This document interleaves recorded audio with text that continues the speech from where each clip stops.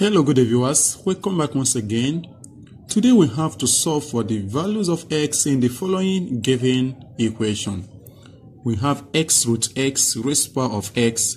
This is equal to x to the power of root x. Before we proceed, we need to take note that x cannot be equal to 0, right?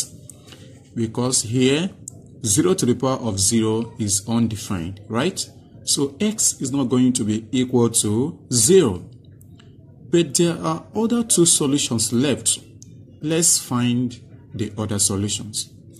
Now, for this bracket here, we have x to the power of 1, right? Multiplied by root x is same as x to the power of 1 over 2. Then raised to the power of x, this is equal to x to the power of square root of x. Now from here, remember this property, a to the power of b multiplied by a to the power of c. This is same as a to the power of b plus c. So from here in the bracket, we have x to the power of 1 plus 1 over 2. Then to the power of x, this is equal to x raised to the power of root x. So from here, we have in the bracket x to the power of 1 plus 1 over 2, that will give us 3 all over 2. Then raised to the power of x, this will give us x root x. Okay, now let us recall another property. A to the power of b in bracket to the power of c, this is same as a to the power of b times c.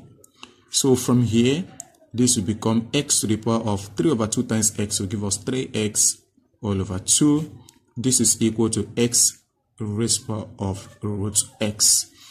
Okay, now from here, we can actually equate the powers since we have equal bases. But when you equate the powers, we also arrive at x is equal to 0 and another rational solution. But do not forget that carefully looking at this equation, 1 is a trivial solution, right? Because 1 times root 1 is 1, raised to the power of 1, that will give us 1. And here 1 to the power of root 1 is also 1. So 1 is a solution. How do we find it? Now, what I did here is I introduced the natural logarithm. So here we have to ln both sides, right? So ln of x to the power of 3 all over 2. This is equal to the ln of x to the power of root x. Now, with the property of logarithm, this is coming over. So we have here 3x over 2 multiplied by the natural logarithm of x. This is equal to root of x times the natural log of x. Now let's subtract root of x times the natural log of x from both sides. So here we have 3x all over 2 times the natural log of x minus root of x times the natural log of x, and this is equal to 0. So from here we have a common factor, and that will be the natural log of x, right? Then into bracket 3x all over 2 minus root x, this is equal to 0. So from here, this implies that the natural log of x is equal to 0, and we also have what is in the bracket 3x all over 2 minus root x, this is also equal to 0. So from here, we have to solve for x, and x is equal to e to the power of 0, and that will give us 1. Amazing. So here we have arrived at the solution, which is at x equals 1. So from here, this root x crossing over, right? So here we get 3x all over 2. This is equal to root x. Now let us square both sides. From the right here, we have, from the left, we have 3x squared will give us 9x squared. Then all over here, we have 4, right?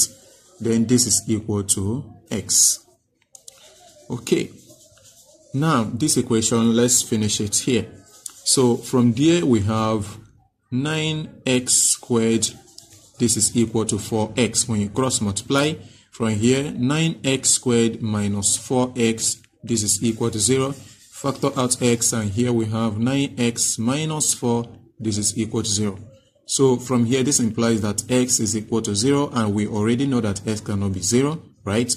And we have 9x minus 4 is equal to 0, and when 4 crosses over, we get 9x is equal to 4, Divide both sides by 9, we get x is equal to 4 over 9. And is a solution. So here we arrive at the solutions.